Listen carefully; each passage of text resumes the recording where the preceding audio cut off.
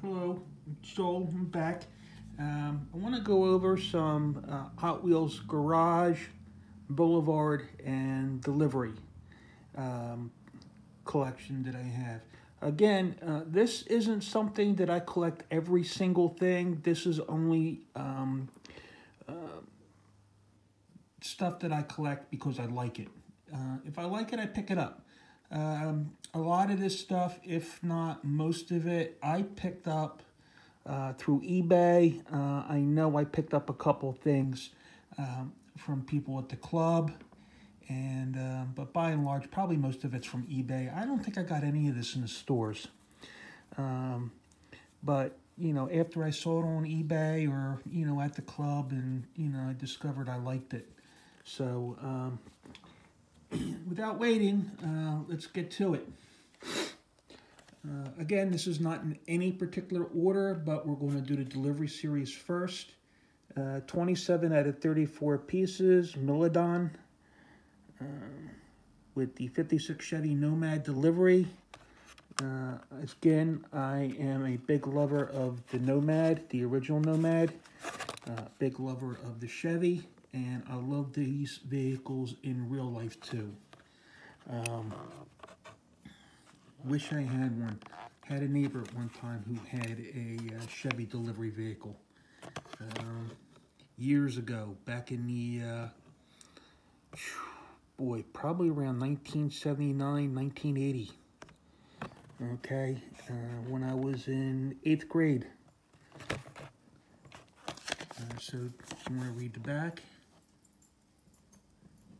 And it's a 2009 copyright, so it probably came out in 2010. Here's Goodyear. This is number 3 of 34.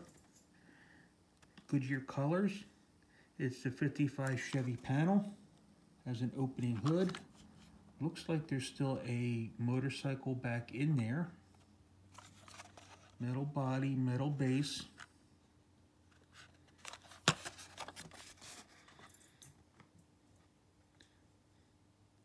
So wherever this vehicle is, I guess it was originally sold for $350,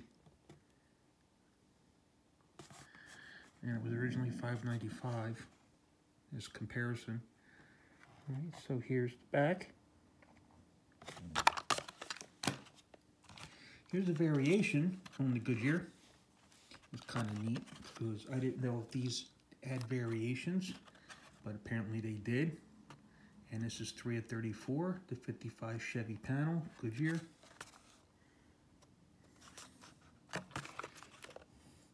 Painted the headlights, it's kind of cool.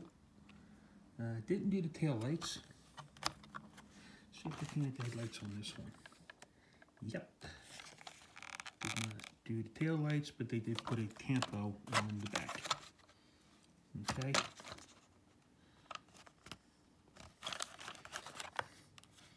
Looks like the same wheels. They just did a reverse, basically, of the tampo is what they did. So up here they got silver. Here they got silver on the bottom. They have blue on the bottom here, blue on the top here. So it just looks like a reverse paint scheme. But I do not know if they did this on every single one or how many variations there might have been. So that is the 55 Chevy panel. And here we have the 56 Flash Cider, which is based off a 56 Chevrolet pickup truck. No tampo up front. Center line.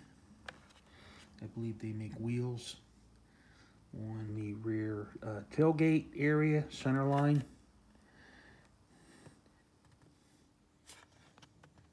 And it's a two-tone vehicle. It's hard to tell, but it's a black roof.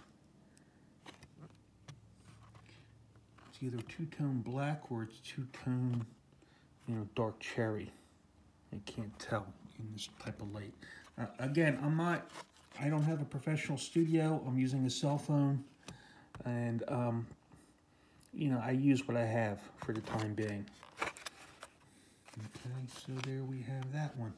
All right, that's it for the delivery series that I collected. Again, I can't stress, I don't collect everything in certain series. I'll just collect what I like. Here we have the Garage series. Here's the 57 Chevy Bel Air. Metal on metal, wheel rider tires. Tells you right here, metal on metal, wheel riders. I like this color. This is really nice. I think this has an opening hood. Maybe? Yep, it does. You can kind of see the hood coming up. You can see the thing. So it has an opening hood. Cool. All right. And it looks like it has the gray steelies. That's what they look like, is gray steelies. Or meant to represent, but they're really the deep dish that are chrome on other vehicles. Like, I think this is the same wheel. And it's just chromed, well, as on the 57 Chevy, it's gray, like a regular basic wheel.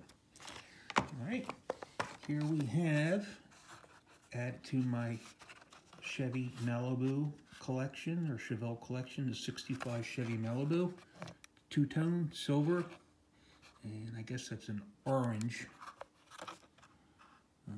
No tampo in the rear. No tampo up front.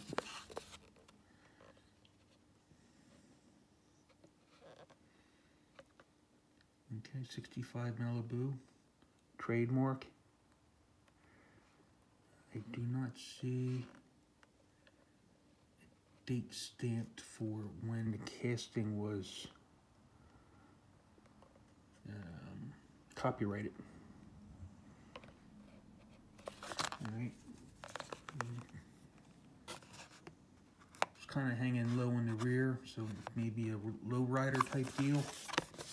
Here's the back. Don't know if I showed the back of the 57 Chevy. Let me go back to that one first. Here's the back of the 57 Chevy. Right. There's no numbers on this, like, telling me how many there are, as near as I could tell. So I don't know if these were all of them or not. And this one's 2010. This one's 2010. This probably came out in 2011. Here we have another neat casting that I do like. 70 Chevy Monte Carlo. I really do like this one. My father was a big fan of the 71 Monte Carlos. These are on a Chevelle frame. They just extended the front end.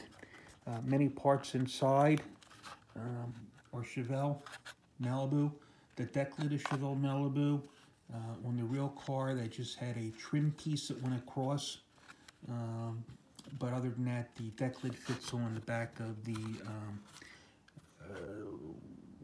probably a 68 and 69, but a 70 and 71. And 72 Chevelle, that deck lid will fit. The dash in these cars will actually fit in a Chevelle. The dash design, the dash pad is the same. The layout of the instrument cluster and the actual look of the dash is going to be different because it's going to have like a simulated wood look, because these are higher end cars than the Malibu. Okay, and here we have another 55 Chevy panel. And this one looks like it does have the motorcycle in there, I think. Of course, this does open, all right?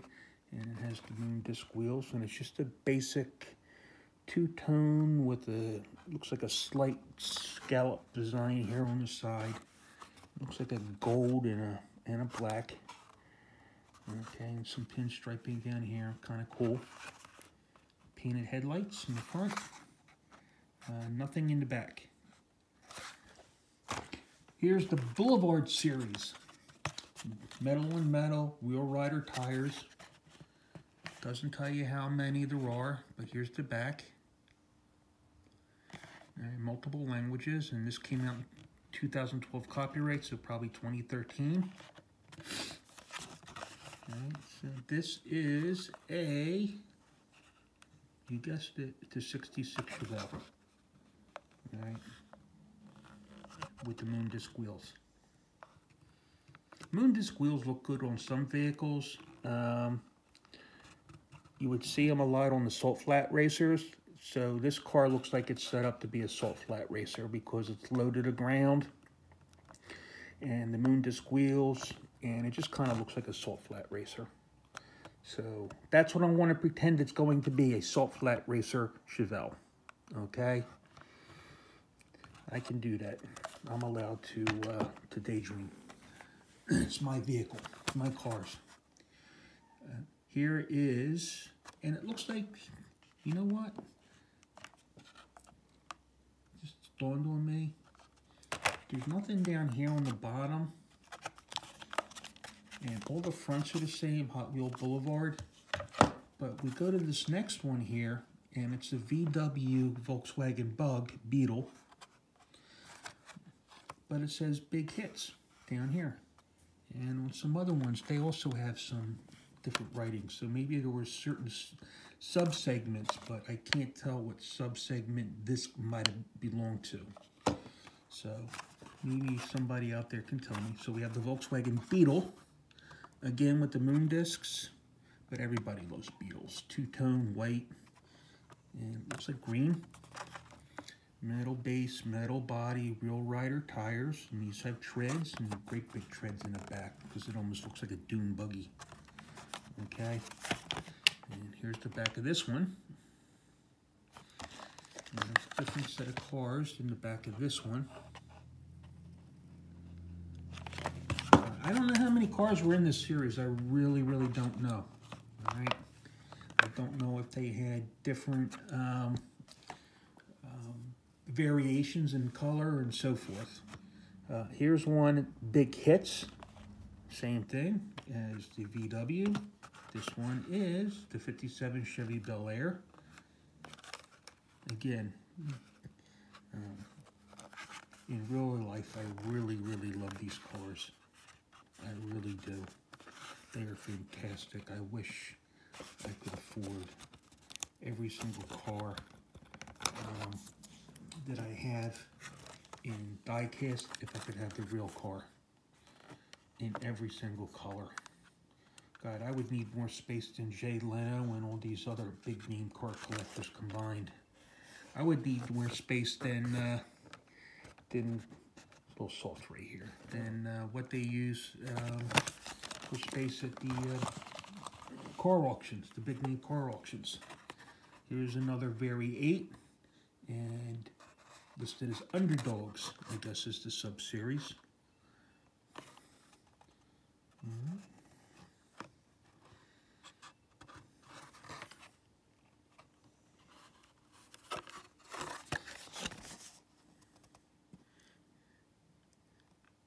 Here's the back of this one.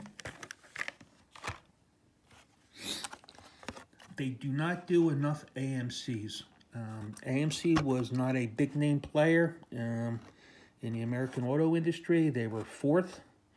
You had GM, Ford, and then you had Chrysler Group. I don't know about in what order for sales, but I could tell you AMC would have been fourth. Okay, so this is also listed in the subsegment as Underdogs, as the Pacer. I believe this is the Pack-In Pacer. This is a casting. It's been around since the 70s. I believe I have an original one that came out with the moon disc wheels. I don't know what the 77 stands for unless it's based off of 77 Pacer. Initially, I saw another YouTube video. The Pacer was initially supposed to have a rotary engine that was being developed by General Motors, and they were going to buy that rotary engine to fit in there. But at the last minute, General Motors quit their rotary program, and apparently it wasn't meeting emission standards because they were tightening at the time. And they just killed it. But AMC had the bodies built, and they had to shoehorn in a straight 6. So maybe that's why the engine in this vehicle's in the trunk, because they can't get it under the hood. So just a little interesting thing there. Also listed as an underdog is the custom V8 Vega. I kind of like Vegas. I like the front end on the earlier Vegas when they come to a point like this, because as it progressed through the 70s, they kind of got a cow catcher look type grill where it's sloped up and down. All right, so I don't know what year Vega this is. Any Vega fans could probably, tell me. Here's the base, custom V8 Vega. Copyright date was 2008, so it was probably 2009 new model. Here we have a good one, and this is in the Legends series. Did I have any other Legends? They were either big hits or underdogs. Okay, again, I'm guessing that the Legends is a sub-series. 41 Willies. 41, so maybe that's what the numbers stand for on these cars, because this is a 66 Chevelle with a 66. There's no number on the Beetle. There's no numbers on the 57 Chevy. There's a number on the Very 8, but that could be a 68 because they did make these throughout the 1960s, so that could be a 68 model. So the 77 on the Pack and Pacer might be for 1977, but no number on the custom Vega. All right, so here we have the 41 Willies. I like the Willies too. I really do. Especially if you put a big blown Hemi in it. All right, and this looks like it's got slits for real riders. And here's the back. And the last car in the Legend series, the AMC Rebel Machine. And I think this is the full livery on the AMC Rebel Machine. Really a cool car. I do like this one too. I really do. I know for a fact I got this from someone at the club. I think I got it for $5 and he was asking $10. So, that's it. Please let me know what you think, what you liked, what you didn't like. Thank you to all my subscribers. If you have not subscribed, please check up in the top left at the end of the video. You can subscribe, and you all have a good day. Thank you.